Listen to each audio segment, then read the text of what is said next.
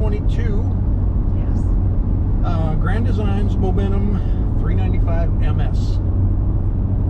Excited. We've had it on order for how long? 5 months. 5 months.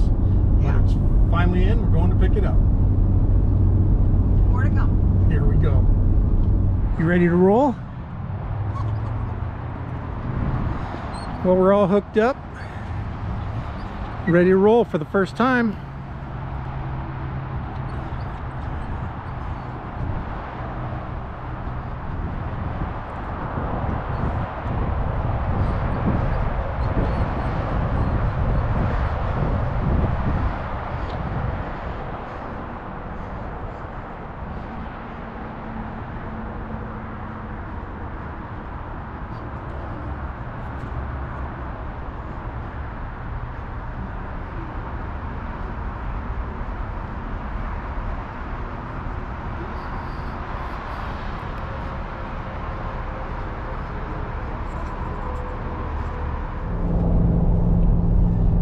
Here we go, towing it for the first time. I don't know if you can see it back there.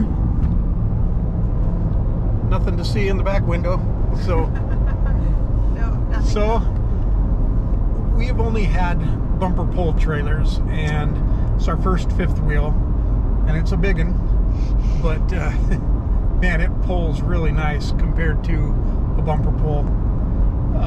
Haven't had to do any real maneuvering with it yet, other than at the gas pumps, but it was at a truck stop, so that wasn't bad.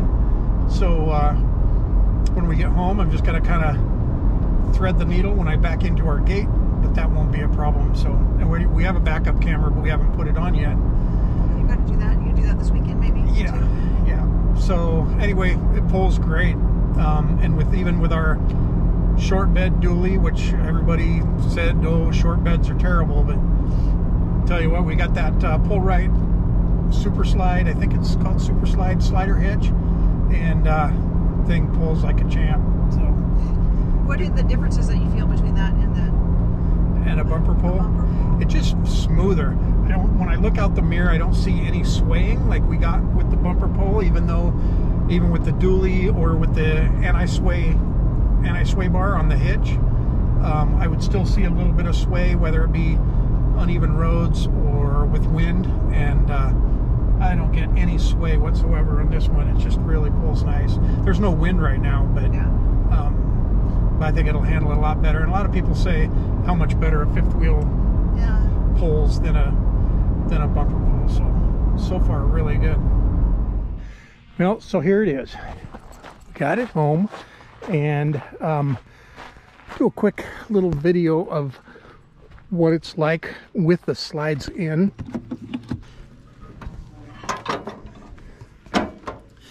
Okay, so one of the downfalls, I guess, is that when the slides are in, you can't get into the fridge. You've got to put the slide out. You can get into the freezer, whoop, except for that light up there. Not that you'd want to be doing that too much, but you absolutely cannot get into the fridge. So you can, underneath in passenger side propane compartment, there's these two dials right here. They're not marked, but one runs the passenger side and one runs the driver's side slide, because you can't do them individually at the switch. So I'm gonna have to put a label, figure out which one is which, and label them. So basically I could close one and hit the switch, and just the driver's side would go out, so I could access the fridge. You know, is that a big deal? Not really. But you know, if you're driving down the road, and better to maybe want to get something out of the fridge rather than stop and have to buy it at a store. So, but the bedroom, you can access everything. I've got everything shut off though, and I've got the battery disconnect off. It's probably, that'll be better. As you can see, we were kind of actually, the bedding's all messed up because we were measuring the sofa, or the mattress. We were thinking of replacing that. But that slide does come in, but you could still crawl in bed and take a nap, not a problem. As well as, you know, if you needed to, you could use the bathroom. You could probably squeeze into the shower, but why would you want to? So anyway, so there it is. The lighting, I've got everything closed off, but let me go into the garage. And the garage is obviously intact with the slides in. I was thinking about replacing these with the keyless. We'll see.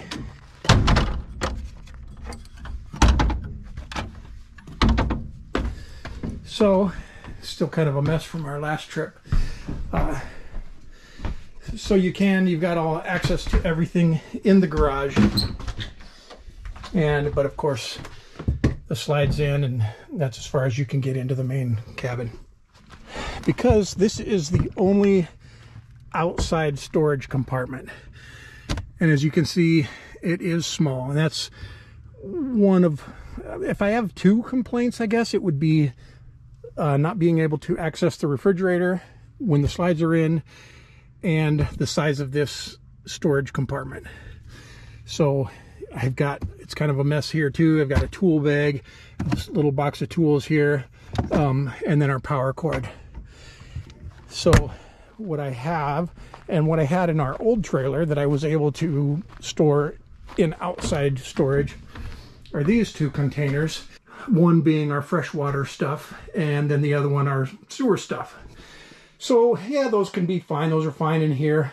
And then when we go to our campground, I'll just move them outside and slide them under the unit. But so I don't know. We'll see.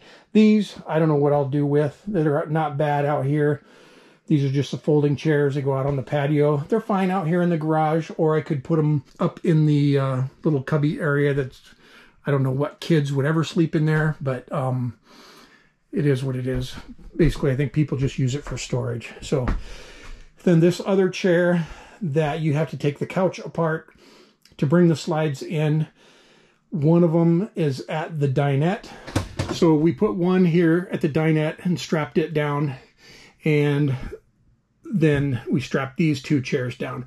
What we're thinking we'll do is we'll bring that other couch piece over, strap it here, and I think these are supposed to fold up somehow, because they said that there's two more of these chairs and they're folded up under the bed. We haven't got those out yet. So if that's the case, maybe we'll fold them up and stick them off to the side somewhere so we don't have to carry the couch section out there. I was thinking of just laying the couch section on top of that side and strapping it down. I haven't really figured out how to strap it yet. I didn't want it to make permanent indentations in the upholstery. So I don't know. That's something we're still working out. We've only been in this, slept in it one night briefly after we got it. So these are just the things I've learned in the short amount of time we've had it. So next I will get some footage of it folded out and let you know what we think. So now let's have a tour of the inside as soon as this bee gets out of the way. Ooh, I hit him. Okay. Hey, Mario. Okay. So here is the inside tour of the 395 MS. And you guys, people have probably already seen this online by now. So I'll give a quick rundown, pros and cons that we've found so far. We've been in it 2 nights now. So it's kind of our real first official trip, because we're going to be in it 3 nights. We did get 4 chairs for the dinette. 2 of them are folded up under the master bed. So just since it's the 2 of us, we just left the 2 chairs out. These things I've found so far, these windows, they only open that far. I mean, which is enough, I guess. These end ones slide up all the way. But just, you know, love the windows. You get such good daylight in here. And as far as the seats, these are fine. The heat button, it's kind of hard to tell when it's on and off. It does get a little bit brighter, but it's hard to tell when it's off. The light obviously will light up around inside the cup and then under the floor, the front there. And then the vibration is, it's just or massage, it's just a very slight vibration. Definitely not really a massage. Let's see here. It was pretty cool this morning, so we had the fireplace going, and that works great, puts off a lot of heat. And one thing we learned that we weren't totally aware of is these two, it does become a bed. We haven't folded it out yet, but I lifted up the covers and found that out. We weren't informed of that in the walkthrough. And then these, I know this one also has the light, and I noticed a little light bar under that one, but there's no switch. So after kind of researching it a little bit, there is a little plug, a round plug in the back of that one. I just need to find out where to plug it in, and then I think it probably will run off this power button. I don't know if it has heat or massage as well yet, but I'll figure that out. But the kitchen, I don't know any complaints about the kitchen yet. It doesn't have a ton of storage. Yeah, there seems like there'd be a little bit more storage. I mean, just from our other trailer, our Striker, seemed to have a little bit more. I mean, we've got enough. We're just adjusting and adapting, putting stuff where we're figuring we can put it. But love the fridge. That's a double the size fridge from what we had in our other RV, so no complaints there. It seems like there would be more switches for lights. The weird thing is there's one under here which does kind of the main lights, and then there's one here right as you walk in the door. So if you were to come in at night or something, you could hit this switch and that turns on just this little one right up here in the ceiling, which is fine. Then you can see, you can find your way around. And then this one on the stairs is a motion activated. So whenever you walk through here, it turns on that little light stair. So that's kind of cool. Other than that, there are no light switches. So the only way to really operate the lights are through the control panel or the app on your phone. The app on your phone works great, but it does take almost, I don't know, 20 to 30 seconds to connect, and then you can do it fine. And then of course the garage area, this is our first time kind of using it for an actual garage. So today, or at some point on this weekend, we're gonna I obviously had the ramp down to get the bikes in, but we're gonna try setting up the patio. It's just a little hard because at this campsite we have to park behind the trailer, and so we'll have to make sure the truck's backed up enough, and then we'll try the deck. And we haven't used the bathroom back here yet, and I don't think any real complaints back here yet. There is a light switch. There's a whole bunch of switches going on here, but there is one ceiling light, and that's right there. I don't know what the auxiliary light is yet, but then there's porch light, scare light, which is the very back of the unit, and then the awnings. I don't know. One is probably the very back awning over the deck, and then maybe this back one. I don't know. So we're still learning. So anyway, that is basically it for, I don't know, any more pros or cons that you can think of? The oven is a full-size oven. That is terrible, honey. That sucks. Which I can actually put a cookie sheet in there. Yeah. Before I couldn't even. The oven is full-size. Oven is decent size, yeah. That's a full-size oven. It's very different from our Striker. Yep.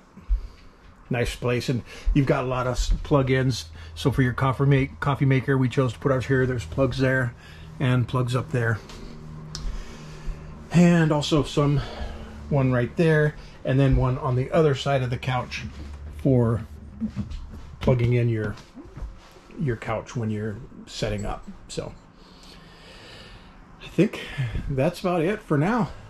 And then of course you do have to move these. I think we talked about that, or people know that you do have to separate these two sections and tie them down when you bring in the slides. We'll maybe do a quick video of bringing in the slides when we're packing up. Did you do the back?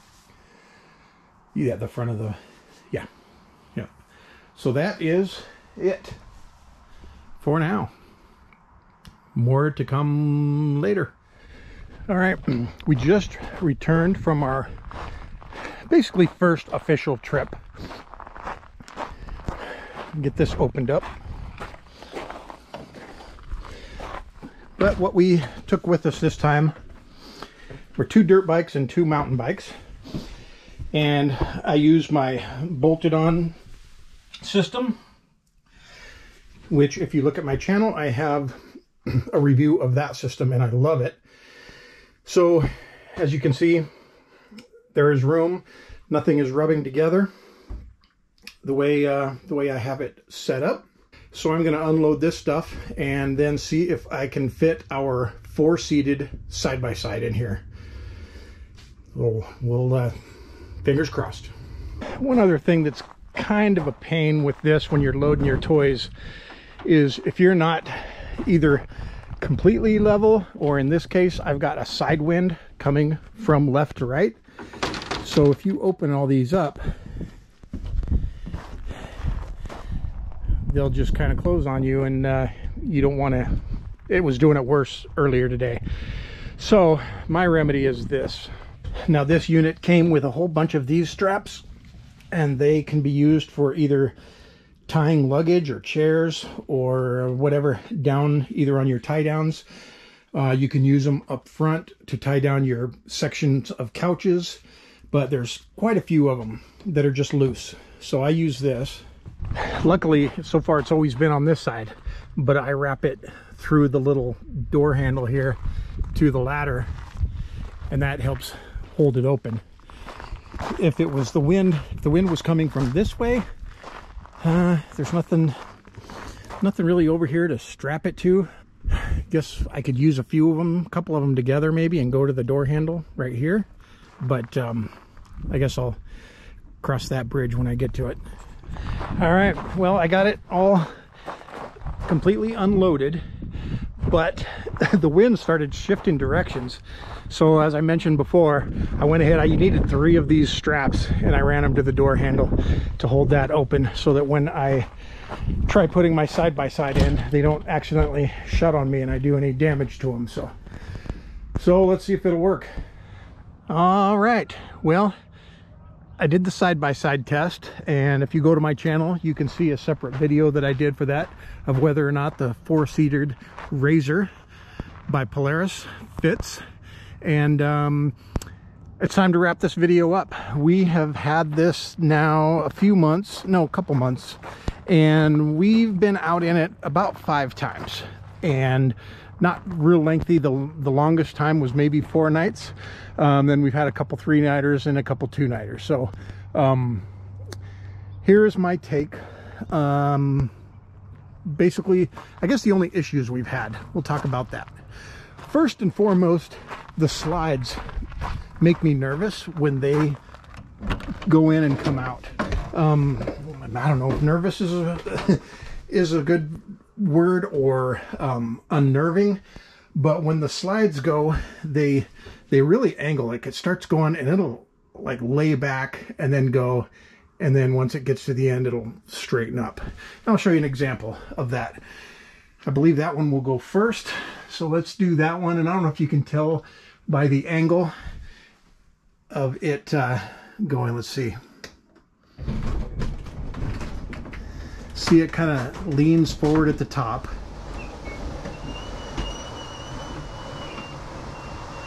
See, it's kind of leaning, now it leans back, wobbles a little bit, and then tightens up. And this one does the same. It's leaning forward in the top a little bit. This one's doesn't look as bad. Then it acts like it's gonna fall out, and then it straightens up. There. So it's weird for sure. I might I'm going to be going in the next few days to have some things checked out and have our forever warranty inspection done to keep the warranty going, and I'll ask them about that. The slide in the bedroom doesn't do that. It's just all flat, vertical, and it goes out fine. So anyway, that's one of the things that's really unnerving. So what we learned in our travels, oh hey Mario, is we like to strap the 2 sections of the L couch here, and then I'll put our 2 chairs that don't fold up. I throw them up here in the loft. They ride well there, and then the 2 that fold up,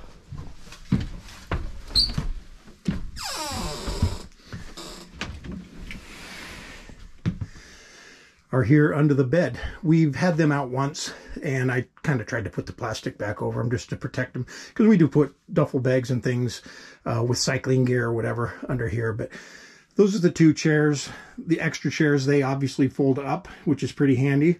Those are the little legs for the table that goes to the very back in the garage if you wanted the two bench seats with the table in the middle. The table top is strapped to the top of the on the top bunk, and I learned that when we brought it down. Another one very important thing we want to do, we opted for the king size mattress, and as you can see, it's a really weird shape. It's kind of rounded in the corner, which isn't that big of a deal, and then right about there it starts angling at an angle in here. So you can't just get a regular square mattress and have it fit. So, because that would be the corner, and it would kind of come across right about like that. It's really weird. So we did find out that Mattress Insider, they do make RV mattresses, and you can do a custom mattress. And I'm going to order one this winter, and I will show you that process maybe this winter when we do it. It's not cheap, but this mattress is terrible, as most stock RV mattresses are, so we're going to get a new one. Another issue that we'll have addressed is this blind, and see, this is minor. This isn't like, not really quality control on Grand Design's fault, but this blind, it doesn't go up. I don't know if it's not mounted very well. It's just really wrinkled, and it doesn't retract very well, although that time it did pretty good. But I don't know if you heard it when I pulled it down, it made a real bad wrinkling up noise, so I'm going to have that one replaced if we can. Another thing I did find out was when you travel, I would suggest putting the blinds up, because they're just sitting here floating, and so when you're traveling, they're going to be flopping around and banging. So when we travel, we like them in there. See, there it goes. It doesn't go up very well. When we travel, we like to put them in the up enclosed or closed position so that they don't bang around. Now, another quick thing that we kind of learned, sometimes this door catches. It's weird. I gotta look maybe if that striker plate needs to be adjusted. But anyway, when we travel, we like to have our folding chairs. These are Momentum ones that came with the trailer. It was an option accessory we opted for. But I usually stack them right here on the floor, and I might put one of those straps, those black straps that it came with, through that around the chair so they don't go sliding around when we travel. And then, of course, I showed you those two bins for the water and sewer stuff, and then just extra stuff, a bucket, stuff like that. So when we have our bikes and stuff back here, then things aren't sliding around. I just lay this ladder down because this is a ladder I need to get the chairs out of the loft up there.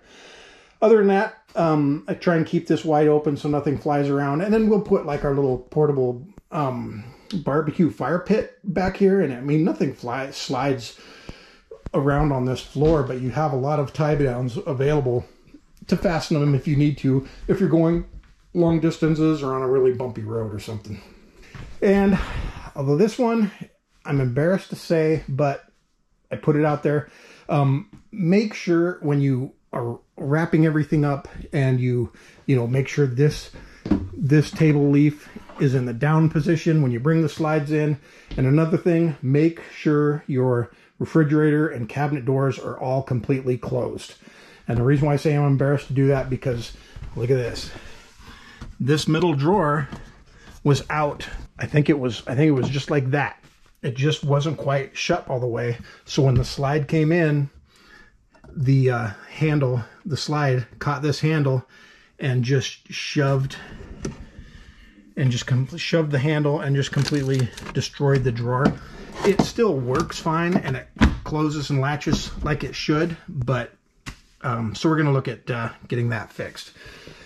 I'm embarrassed to say it, but well, hopefully my mistake will help some of you guys not make the mistake that I did. And that's it for that. One other issue we had, this is the little outdoor shower valve that you just hook a hose to, and then you have a little spray hose. Well, there's a little rubber washer right there that sprung a leak, and we just noticed this door was closed, so we just noticed water, or my wife noticed water dripping. Opened the door and it was just spraying out, so I had to remove these 4 screws, pull it out, obviously turn the water off because there is no valve to this, and I took the line off, and it's just female threads. I got a little PVC male plug and screwed it in, and I'll have the dealer fix that. So that's kind of the only real problem we had as far as a water leak or anything like that. One other little thing, it's minor, but it still bugs me. These little feet that come down, you're supposed to be able to just press this little lever and the feet just slide right down into place, which the right one works fine, but the left one sticks, and so I have to hold the lever in and manually by hand pull that little leg down. It's not that big of a deal, but I don't know, when you pay this much for an RV, you want everything to work, so I'm going to have that addressed as well.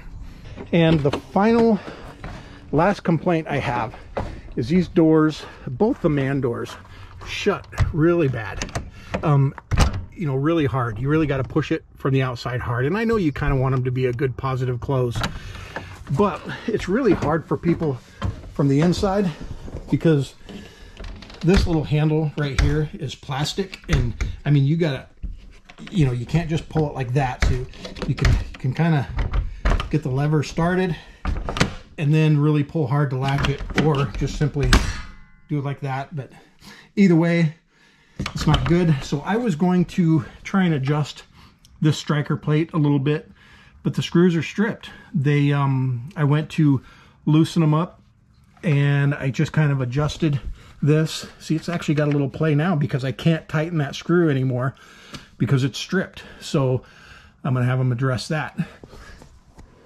And that is it. So to wrap everything up, that is basically it. The only other downside, and I knew it going into this, is just the size of this thing. We can't go everywhere that we'd like to go, just because there's some places that either won't allow us in or we just can't get into. So that's something to definitely be aware of. But other than that, couldn't be happier. This thing is so comfortable. I mean, it's literally a home away from home. So thumbs up.